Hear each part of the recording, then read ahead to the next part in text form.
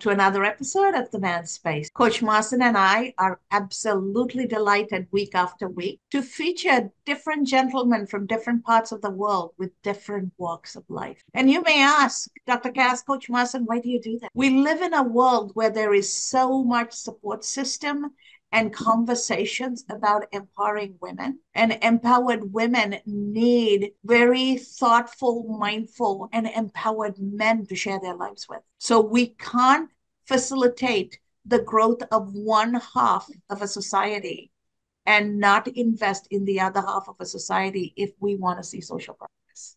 So with that in mind, we take great delight and great honor in talking to guests and featuring their stories and what has worked for them and how have they learned from life and how others can take a page from that and create their own journey. So to have this conversation today is an amazing individual with a lot of talent that is going to blow your mind. Marcin, take it away. Thank you, Dr. Cass. Ladies and gentlemen, good evening, good afternoon, good morning, wherever you are. Welcome to our podcast, Men's Space. And we have a very special guest that I have met a few weeks ago, IAN MAKSIN. And IAN MAKSIN is a very famous, popular, and very gifted musician that speaks in 5 languages and sings in 27 languages. Welcome, IAN. We are very happy to have you on our podcast show. And we are here to learn about you, hear your story. You know, how did you become the person that you are today, and how did you do it? Hey, Marcin, great to see you, and thank you so much for having me. Well, you know, it's been quite a journey. Let me tell you, it's been very long, and I wouldn't be where I am today if it wasn't for where I was, you know, a long time ago, and I was in a completely different place. Back in the day, I grew up in the former Soviet Union, namely in Russia, my family was very musical, and I attended a music school from an early age. I really didn't think of music as a profession. I thought of it as a way of life, because music was my entire life was music. So I actually wanted to become a pilot, and music was with me throughout my whole life. And at some point, I realized that it was actually my mission to share my music, share everything I've learned with other people, and give them something that they needed, something that they could get out of my music beyond just mere entertainment value of it, but something deeper, something more profound, and something in a way a healing experience, if you wish. So that is interesting. You talk about music as healing. I come from the South Asian tradition that believes that music is vibration, and our DNA and our soul relates to and resonates with that vibration. And that vibrational energy is the start of meditation, and it is also start of your physical and spiritual healing. So what you're saying totally resonates for me. I am extremely And I am extremely curious about the fact that you speak 5 languages and you sing in 31 languages. And whichever language you speak in, you're bringing out this vibrational experience to calm and soothe the humans experiencing it. What got you to that place, and how did you learn that many languages to sing in? Well, that's a very interesting point. And it took me a long time to figure it out, like what music was really about. And that what you just said is exactly where I'm at right now in my musical journey. But I wasn't there, say, 30 years ago. I was there intuitively. I knew as a kid, I couldn't put my finger on it. I knew there was something in music beyond just a bunch of sounds. It was something a lot more profound that touched me deeply as a child. It comforted me. It provoke deep emotions. And as I went on, and as I went through my own spiritual journey, my own spiritual transformation, I realized more and more exactly what you said, that music had these healing powers. As I started learning about meditation, as I started learning about coherence, vibrations, all of those things, I realized that cello, namely cello, the instrument that I play, has these amazing frequencies, amazing vibrations that it really facilitates the healing, facilitates getting into an altered state without any drugs, without any medication, and it helps you from that altered state. It helps you perform all sorts of, as I say, surgeries on yourself, on your subconscious mind, and helps you get to the place where you really want to be. And for me personally, I know music has always been there for me there, and I feel extremely fortunate and grateful that I can do it for other people as well. No, that is so powerful, because you know what, it's like when we talk about energies, frequencies, and vibrations, is how when we tune in, and how different sounds of music act and on our mood that we have. And I remember when I attended your event, I haven't experienced such a feeling in my life when you played on a cello, when you had other instruments involved, and when you sang in other languages as well. To me, it just took me to the era of the movies that I used to watch. Hey, that you take me to Paris, you take me to Italy, you take me to France, right? Different types of countries through music, where I can visualize myself, hey, walking maybe with someone, or sitting under a tree, and things like that. So, Ian, there are many men out there, in our communities, in our societies, that are looking for ways to help themselves, right? And they try different ways of alternatives. What would you tell them, about, hey, why they should, maybe listen to cello, or, look into sound healing energy? Because for me, I love going on YouTube as well and just tune in, hey, 528 megahertz love energy, right? Or 777 hertz abundance energy, and things like that. So what would you tell, to maybe an individual audience like that never thought about, listening to certain sounds for healing? Maybe they're going through anxiety, depression. Well, since we were talking about languages, I do believe that music itself is a universal language that goes beyond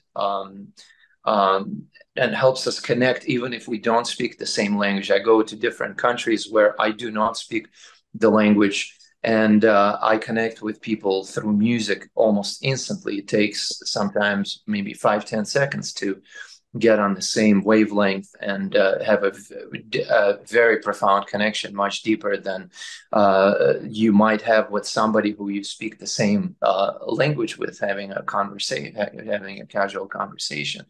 And I do believe that that's something very important that can bring us together, especially in times where we are torn apart by politics, we're torn apart by social issues, and there's a lot of things. There's a lot more things that tear us apart than bring us together, and we really have to hold on to every little bit that can bring us back together. And I do believe music is on the very top of that list. As far as musical healing is concerned, and going through different things, I've also gone through different hardships in my life. I've gone through a very painful divorce. It was at that time when I had a little kid with me. I was a single father. It was at that time I realized that I really had to put myself back together, and put myself back together very quickly. That you feel this sort of toxicity inside you, and you realize that it's destroying you both physically and mentally, and physically to a great extent. I do believe that as men, actually, I'm sorry for jumping from one thing to another, but I know we don't really have that much time, but as men, especially men, for example, that grew up in Eastern Europe, and I'm sure you can relate to that, we had this very strong burden of masculinity that we had to wear from a very early age. You know, we're not allowed to cry or even feel any emotions. Like, you were embarrassed to even be feeling any sort of emotions that could be considered unmanly. And all of that stuff is being driven under the rug and deeper and deeper into our subconscious, to the point where we destroy ourselves. You know, I look at my countrymen, and not only, it's like it's pretty universal, but probably to a greater extent in different parts of the world. I'm sure in the Middle East and in Southeast Asia, same thing, where you have to learn to play a certain role, and to a point where you're not allowed to feel. And when you're not allowed to feel, it does catch up with you and starts destroying you physically, but both physically and mentally. And we end up destroying ourselves, you know, getting sick, getting mentally destroyed, and getting engulfed in all sorts of addictions as a result. So I'm so glad that you are taking the conversation to address two of mission critical elements that we are facing in the world today. People are looking for ways to identify how we are different instead of finding ways to connect us. And the fact that music is one of them is so important. Food is another, right? Food and music have the potential to unite us. They are joyful. And when you're around music and food, everybody is smiling, everybody is happy. And then the energy becomes that exuberance and vibrancy. And then that can help offset this toxic masculinity we have forced men to get into. And men don't choose it, they are forced in there. And Absolutely. then we blame them for it. And I am a believer that women who are mothers and sisters and wives should understand it, step into it, and be a part of the solution.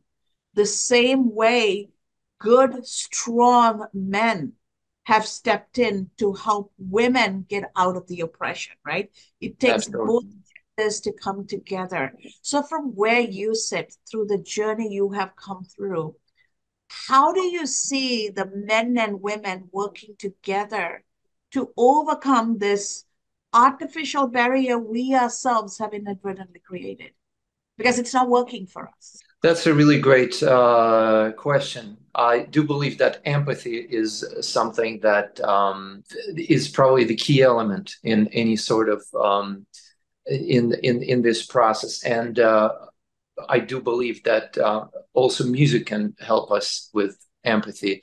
And once we have that, once we realize that we are different, we have to get outside our own bubble, sort of outside our own world, and understand that that it's different for other people, whether it's culturally, whether it's gender, whether it's religion, all those things. We have to understand that there is no universal truth in that sense, and that we all come from different backgrounds, we all have different values, and we have to learn to respect those things. I think that's what it comes with, empathy and respect. If we can establish that, everything else is going to come along very, very much easier already. So I think that's really the first and foremost, most important element. And music can definitely be a great tool for that. And I know it can be, because by playing, by witnessing, by having testimonials from people from all different parts of the world, I know that it can help us develop that sort of empathy that can help us move on, whether it's relationships between men and women, whether it's relationships between countries, but between different social categories of people that don't get along. No, I love that, what music empathy brings us together because, you see when I went to the event, you see so many people that are, hey, maybe they're couples, they're new people that are just dating, and you just see that connection, how you said food and music, how it unites us, right? Connects us together, where, you get this feeling, this vibe, what we turn into when we are in the audience listening to that music. Ian, what drives you, right? What motivates you to continue, produce new music, to travel, and to, become who you are, and what's next for you? Well, I think the feeling of gratitude is what is sort of the key feeling in my life right now. I wake up with that feeling. I start morning meditation with that feeling, and I go to bed with that same feeling.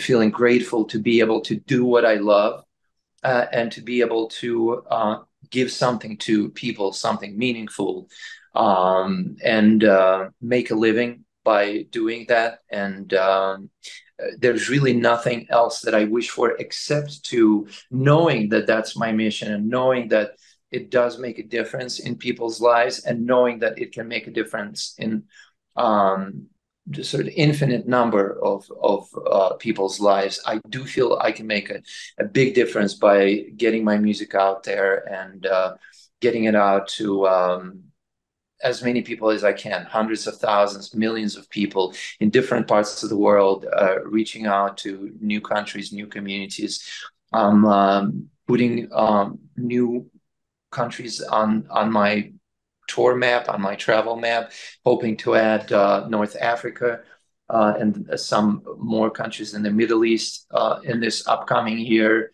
And I do believe that this can make a huge difference on a global scale. Absolutely. And your message, your presence are very powerful, Ian. So thank you for showing up from that place of peace and authenticity, because true lasting social change has been brought to us by musicians and artists, right? It's not the politicians who bring about lasting social change, it's musicians and other artists. So the work you're doing is so very important, and I am truly moved by your journey and the work you're doing. How can other people get a hold of you and know your music schedule and tour schedule and come and listen to your music, or benefit from what it is that you're putting out in the world to heal? You're literally healing souls. How can people choose that and be around you when you are there? Before I do that, if you allow me just 20 more seconds, I meant to mention one book that really made a huge difference in my life lately. As I said, it's been a really long journey, and I keep learning, and I keep finding new ways to learn how I can help myself become a better person, and how I can help other people with to get to a better place. And one book that I've recently read is The New Earth by Eckhart Tolle. I have that book. It's an incredible book that I think everybody should read it and try to make sense out of it, because it really sort of pretty much explains it sort of consolidates everything and explains why we all have troubles that we have. It all has to do with pain, with inherent pain that we all have as part of our lives. We're born with it already. Some people have more of it, some people have less of it, and it sort of defines our life. As you wish me, you could call it karma, you could call it anything else you wish, but it's all the same. And I do believe that my goal as a human being, is to overcome that pain body, and to help other people sort of come in terms with theirs. I do believe that once we address that, once people learn how it works, and that it's very easy actually to address it, and I do believe that our entire civilization is going to be ready to move on to a new stage, a stage of enlightenment and consciousness. So I think we're really close, and we have a chance at that. And I do believe that there's a lot of people who are sort of on the same wavelength right now that can get together and help us all get there. Where we need to get. As far as connecting with me is concerned, the easiest way is to go to my official website, which is my first name plus last name at .com, IANMAKSIN.com. And you can, from there, you can find me on social media. From there, you can there's a form, email form. You can contact me directly. It's going to be in my cell phone 5 seconds later. And I'm happy to talk to anyone about pretty much anything. My concert schedule is also posted there. Like currently I have probably about 30 concerts in North America and Canada and the United States. And hopefully that schedule is going to get filled up with more dates around the world for the rest of the year. And I'm always open for any either private events or any public events. If anybody wants to reach out and schedule something in their community, I'm always open to any of those opportunities. Thank you, Ian, for your time, for sharing your story.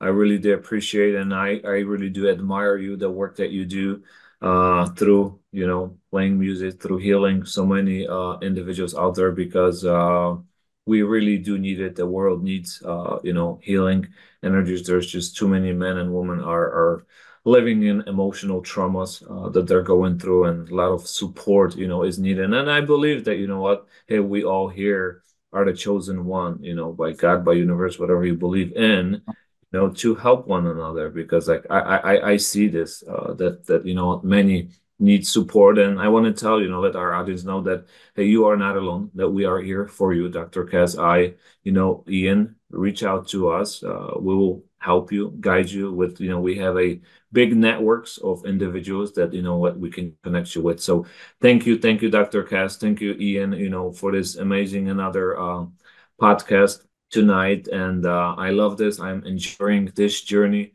that that we are helping many out there in the whole world, and I really enjoy it, and I appreciate every single one that is watching us, that is supporting the work that we're doing. Thank you so much, Coach Maskin. Thank you so much, Ian. I know you just got off of a flight after a concert, and you so graciously showed up to have this conversation, and we are very grateful. And most of all, I am truly appreciative of the fact that you have brought the conversation to the fact that even when we don't know how to feel or talk about feelings, music opens the floodgates and takes us there. Music is a place where we can truly let go of all the human created barriers and be present in the moment to feel, because music has the power to evoke even when we shut out everything. So thank you for being an example of what that feels like. And truly, even when you talk, you bring out the emotion in you. Talking is maybe in your own way is like singing too. So thank you for having that presence. And to our audience out there, if you ever feel like you don't understand or nothing is resonating for you, find your music, find your instrument, find the artist who is going to resonate for you. Because as humans, our DNA is vibration. And you will see even animals bounce to different music because those vibrations are resonating for their DNA. Find your resonance, find your vibration, find your inner music, and through that, you can connect with the deeper soul that you are and find your own purpose in life. And Ian, thank you so much. And to our audience, thank you. Find your music and just dance to it.